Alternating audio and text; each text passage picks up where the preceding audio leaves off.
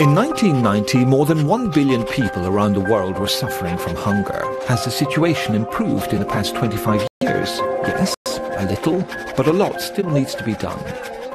The target of the United Nations in 1990 was to halve the proportion of undernourished people around the world in 25 years. Even if the goal has almost been reached, in 1992, 23% of the global population was undernourished, against 14% in 2013. Still, the number of people suffering from hunger is declining too slowly. The explanation for this is that while the proportion of undernourished people has decreased, the world population has grown by 2 billion in 20 years. In the end, there was still 842 million, or 1 in 8 people suffering from hunger in 2013. If the United Nations, donor countries, the European Union and other non-governmental organizations had done nothing, this figure would be much higher. So let's allow some cautious optimism. What has worked well and in which regions? In Yemen, in the Arabian Peninsula, for example.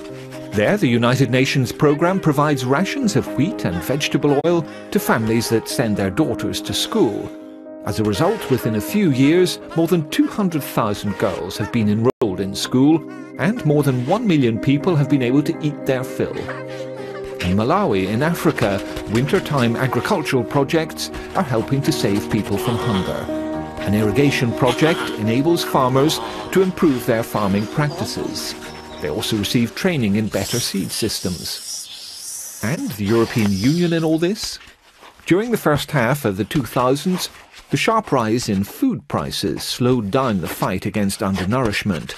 This was partly due to speculation, which is why the European Parliament successfully fought to bring into force the Directive MiFID2. This law reduces commodity speculation on European stock markets.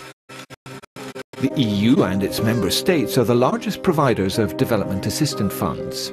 In 2012, they provided 55 billion euros in aid.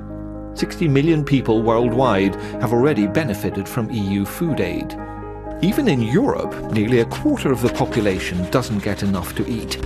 That's why the European Parliament obtained an extension for food aid within the EU itself.